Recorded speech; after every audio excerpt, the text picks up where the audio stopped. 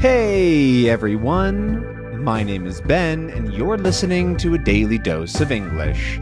This is a short, simple podcast that you can listen to every day to improve your English. You can find the transcripts for all episodes and more on benslanguagelab.com. I'm glad you could make it today. In this episode, we're going to be talking about bidets. Bidets. What a funny word, huh? There's actually a T in that word. But you wouldn't know by listening to it because it's at the end, and it's because it comes from French. And there are a lot of words in English that come from French that we still pronounce kind of French-like, but don't necessarily spell different, but don't spell differently, rather. Another example, so we have bidet, ballet, hors d'oeuvres. Although, fun fact about hors d'oeuvres, we do totally change the pronunciation because they wouldn't say hors d'oeuvres like that even close. But it fits with English, how English's grammar works better. So hors d'oeuvres, bidet, ballet, there's probably more, but I'll leave the list there. Although English's connection to French is also why there are so many shared words with basically all Romance languages.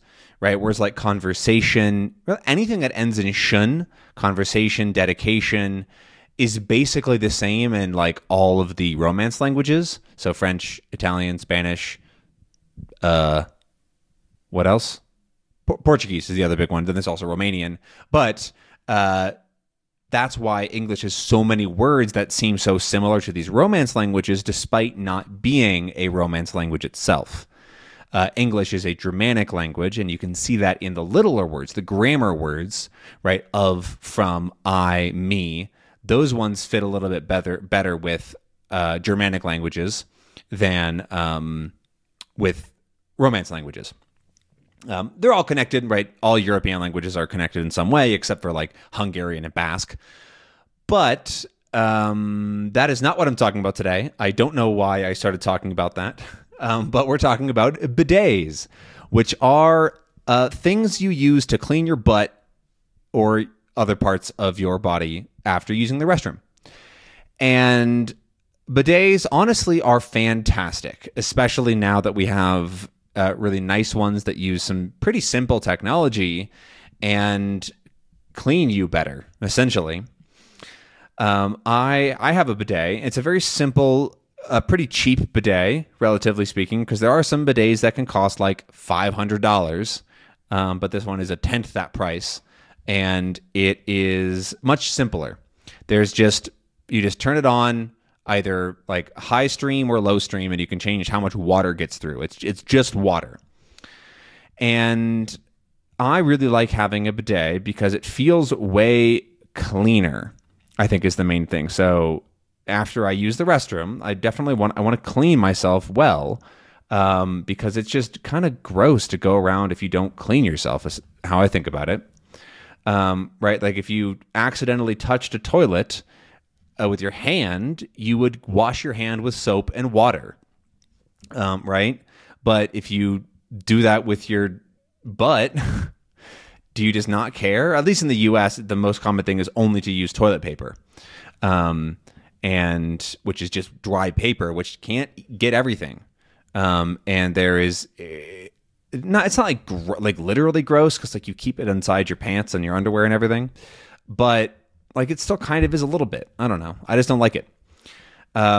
If I don't have the option to have a bidet, I like to use wet wipes because, again, cleaner and just easier. And I don't feel like I feel like I use less paper as well. Right, an example, I have a bidet. It's pretty simple. It's actually doesn't even work great because the water pressure is not super high here. It's better with higher water pressure. But I have a bidet, and so when I use the restroom, I don't actually use any toilet paper. And I ran out of toilet paper a few days ago, and that was not an issue. It was just for blowing my nose or something, but I can use other things for that if I really need. And so it's nice to not really have to worry about that because I don't need it. It also means that I use less toilet paper, which is just better overall for waste. Although that's not really a huge issue. It's it's just toilet paper, but like less is better, right? And so I definitely recommend, even if you can, a simple, cheap bidet can be really, really nice. I actually got my parents a bidet for some holiday. I think it was for Christmas or something a couple of years ago, or maybe their birthday.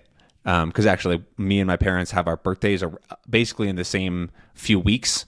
The same 10-day period. My dad, then me, then my mom.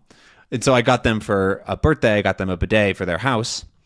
And they really like it. They love it. It was a little bit difficult to install, mostly because the toilet is right up against the wall, and so like it was just hard to get back there and like plug things in. But the actual installation is really easy. It's just if you can access the back of your toilet.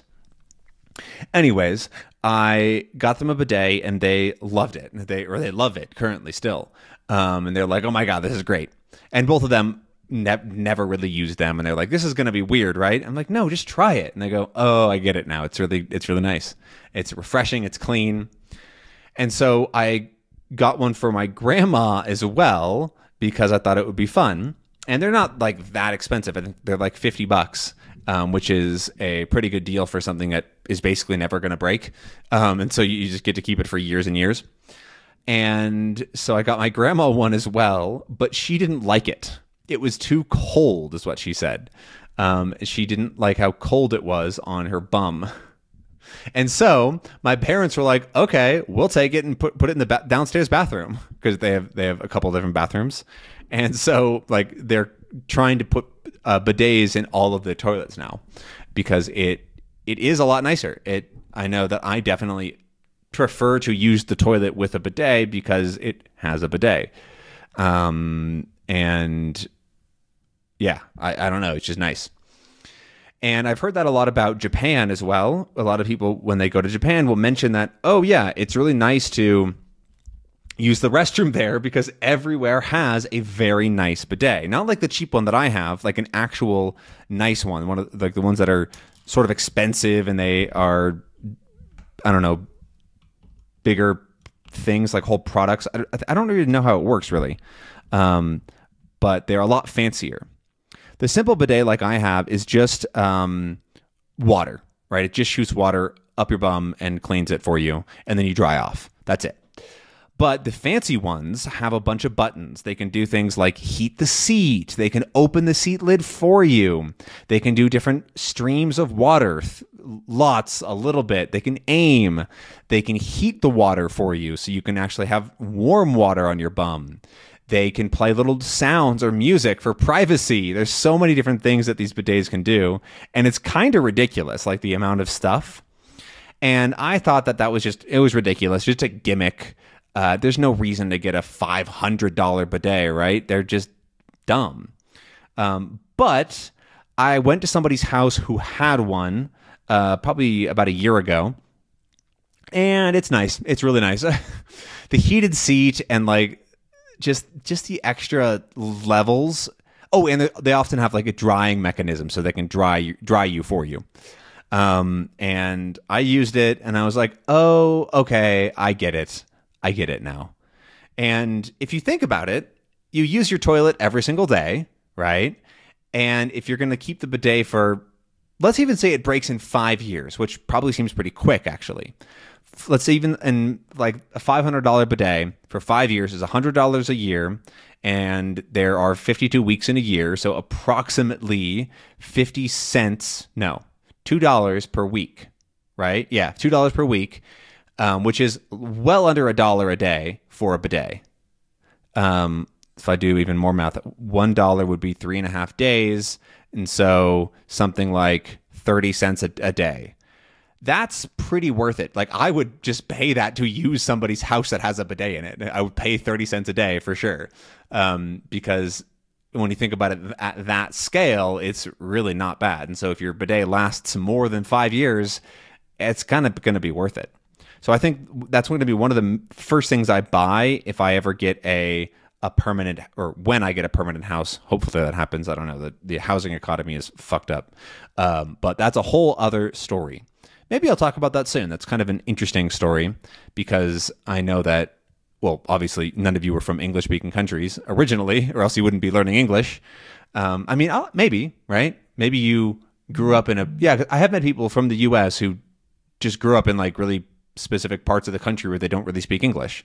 So, hello, if you are from the U.S., or other English-speaking countries. But there's a big problem with real estate and that sort of thing. And so maybe I'll share a bit of what's happening in a lot of the English-speaking world in terms of the economy, because I find it really interesting. But anyways, that is enough about my episode about bidets.